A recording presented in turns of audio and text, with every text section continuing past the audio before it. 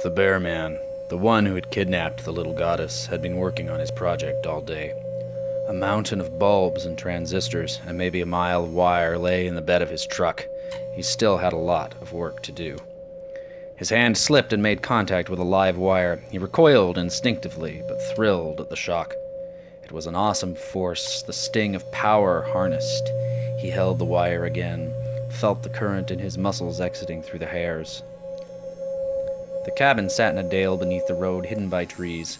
Now it was wrapped in yards and yards of wire, high wattage bulbs dangling from the walls like perverse Christmas lights.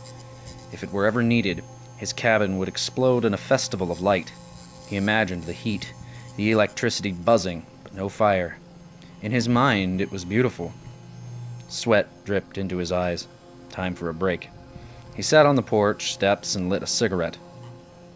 Something rustled at the tree line, and a nimble doe emerged from the woods, her eyes shimmering in the diffuse, overcast light. He scuffed the leaves on the porch to scare her away, but she didn't startle.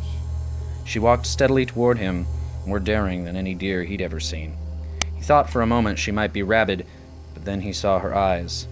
They were large and white, like a human's, and seemed to smile at him. She stopped a foot from the porch and stared at the bear man, who stretched out his arm and patted her stiff fur. She was hot to the touch, like she had a fever. "Well," he said. "What?" The doe scampered to the tree line, then turned and waited for him to follow. "Shit," he muttered, and snuffed his cigarette on the porch. He double-checked to make sure the annex, the little goddess's temporary home, was locked. When he was halfway across the dale, the doe straightened, then leapt into the woods, bounding ahead of him. The bear man gritted his teeth and pursued, branches flying into his face, thorns tearing his jeans. They were headed downhill toward what the bear man knew was a forest route. He did his best not to trip. Finally, they came to the road, and the bear man halted. The doe stood in the midst of the pavement, staring at him.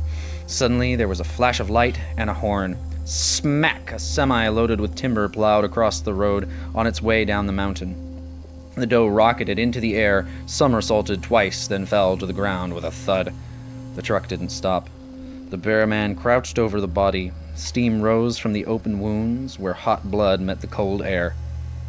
The bear man smiled, looked into the doe's dead eyes. Burst entrails lay all around him. He touched one and winced. Heat settled under his skin, the beginnings of a blister. And then he realized where he was. It was just a little further into the woods, a clearing he had been to many, many times. He left the doe's remains for a moment and followed the faint path through the foliage. Sure enough, there it was.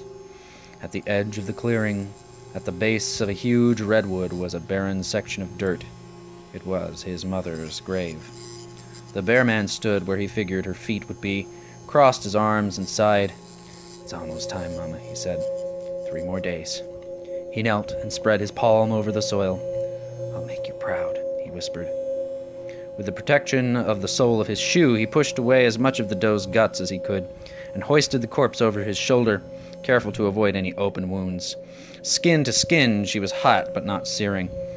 He trekked up the mountain with the carcass. He wasn't worried about flies. The heat would repel them.